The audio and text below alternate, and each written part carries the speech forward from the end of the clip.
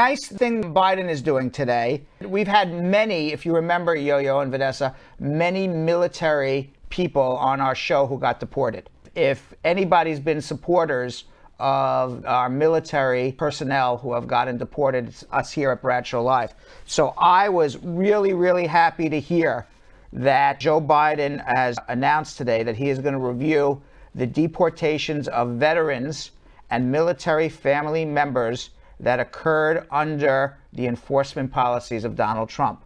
Now, we've had plenty of people on, including family of Alejandra Juarez. She was a guest on our show with her daughter, Pamela. You may have remembered that her husband voted for Trump. Remember, her husband voted for Trump. And he said, I didn't think when he said he was going to kick out all the bad gringos that it was going to be my wife. Now, after almost 20 years living in America and no criminal record, Alejandro was deported to Mexico in 2018, despite being married to a United States Marine, having 2 American-born children. And Alejandra's story was by her 11-year-old daughter, Estella, at the Democratic National Convention in August. Now, for service members and veterans, Trump's stricter policies at times led to immigrant soldiers or veterans having their naturalization applications denied at a higher rate than civilians not in the military. Those policies also led to deportations of some veterans or family members of currently serving military personnel. We had a bunch of military people on our show, all who were deported, and all had similar stories, if you remember. They came to the United States as teenagers or children. This is the country they knew. They signed up to be in the military. They went to war to protect the United States of America, whether it was Iraq or Afghanistan or anywhere else around the world. And they came back, believed they were Americans, thought they were Americans, had some form of post-traumatic stress disorder. We heard this story a lot. Did something dumb and got deported, okay? And it was the same thing we were asking all the time. Where was all of the support, both health-wise, mental support, and physical support for our veterans that come back with post-traumatic stress disorder? Where was that support? There was none. And then when they do something, you know, you're in war. You know, bombs are flying everywhere, and you come back to this calmness. You could understand why you need an adrenaline rush again. I mean, honestly, I get it. Yeah, honestly, I think it's embarrassing and a joke. Our country, like the fact that they send these people out knowing of their status or whatever it is, and when they come back, like you say, have no support. In Ethiopia and Eritrea, you know, my family's really from Eritrea, but they were raised in Ethiopia. They were in war for 30 years, from the 70s into the 90s, and so many of them, either they were blinded by explosions, they lost limbs, men and women, children as well, that they put in. But the one thing about it is the people showed love to the veterans. The people would bring them in. Even me growing up in the United States in LA, all I remember as a kid is my mom bringing veterans from Ethiopia and Eritrea to our house in LA and actually getting them set up with schools, starting their lives in the country. And the fact that, you know, I grew up seeing my people do that, and we are here and you see the Americans just literally throwing them out to the battlefield, and when they come back, they have no support. It's embarrassing. And it really is. Right, and they don't get support.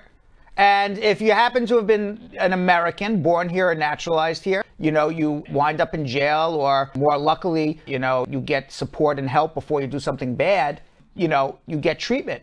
Here, exactly. You know, you don't get support. You do something bad, and this is the only country you've known your entire life since you were a kid. And then I remember the story of the veteran who said he was in jail for 7 years. He came back. He's a U.S. citizen now. He was in jail for 7 years for drugs. And then they shipped him out to Texas, and he thought he was going to get released. And they told him to walk across a bridge with the clothes on his back, and he was stuck in Mexico.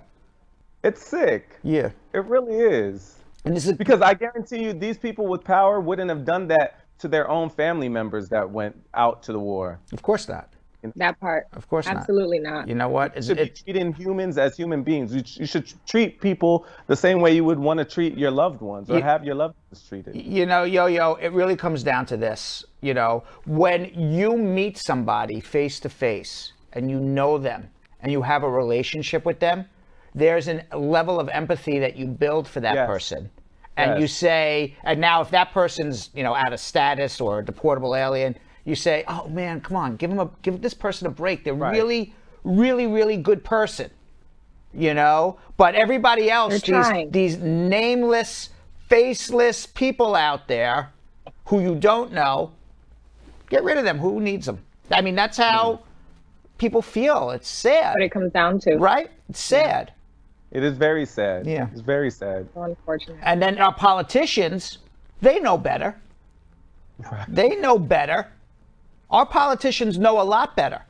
Privately, they'll say, yeah, it's really terrible what's going on. Right, privately, they'll say it. But you want to know what? That doesn't help. They don't care about human suffering. Right. Because if they cared about human suffering, we would not have the immigration policies we have.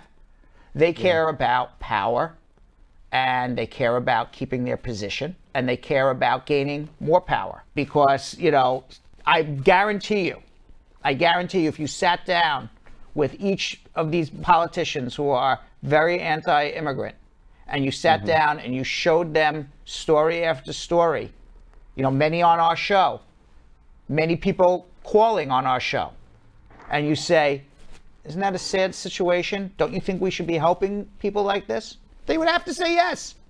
Of course. So I'm glad that Biden at least is going to take a look at helping our deported veterans. A 2019 Government Accountability Office report found that there were more than 250 veterans right now in deportation. God knows how many already got deported.